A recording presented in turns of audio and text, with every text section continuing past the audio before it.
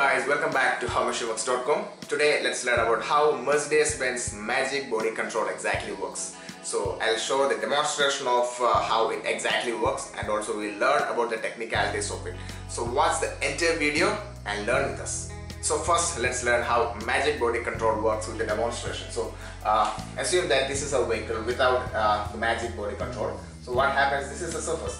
So here we have an obstacle or a hump. So the vehicle moves towards the front and the tire climbs over. So you can see the body is moving. So that shake or vibration is going to the driver and the passengers inside. You can see it comes here, moves like this and moves downwards. So that's without a magic body control. So and now what happens with magic body control? So when we have magic body control, the vehicle has a camera over here which can sense the road surface like this. It can scan the road surface for about 15 meters and at a tolerance of about 3 millimeters. So what happens is that it senses it and the vehicle comes over here. Instead of climbing, the suspension actually moves like this. You can see it moves like this, the tires go inside and the body doesn't move. You can see when it comes over here, again the suspension understands that it's over, so it comes down and travels smoothly. I'll show you once again. It senses the road surface and it can predict the hump. So when it moves closer, the suspension moves up and travels and the body doesn't move. There is no shake for the body, and then the suspension moves downwards and stabilizes. So that means there is no movement exactly. It's almost like zero movement for the body. So the vibration reduces. So a new level of comfort is given to the driver and the passengers. Okay, now let's learn how technically the magic body control actually works. So it is also called as predictive suspension system because it understands or predicts where the suspension has to adjust to a hump or a dip or whatever it is to stabilize or reduce the vibrations. And it's a combination of a system, the active body control which we already know, plus the real-time road surface scan system. Both of these technologies combines to give the magic body control to the vehicle.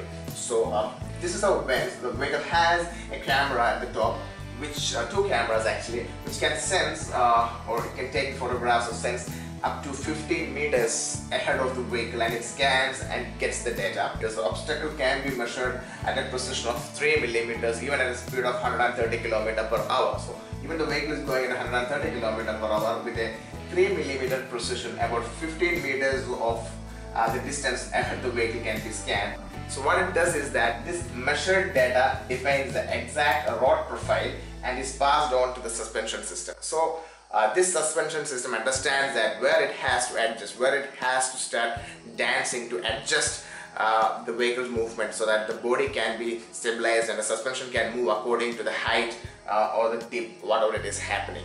So this is actually the magic body control. The suspension moves without the movement of the body on the top. So here, this is a suspension. It moves up and down and the body remains stationary without much of a movement or vibration. So that exactly gives the perfect comfort and body dynamics to the driver and the passenger.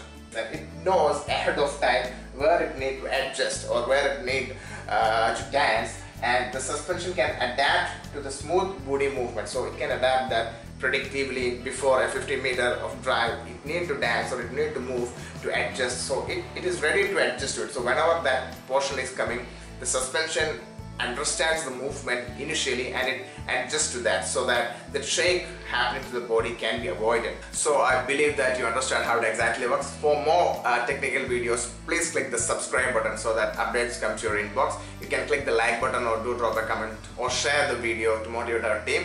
Thanks for watching this video. Have a great day. Happy learning.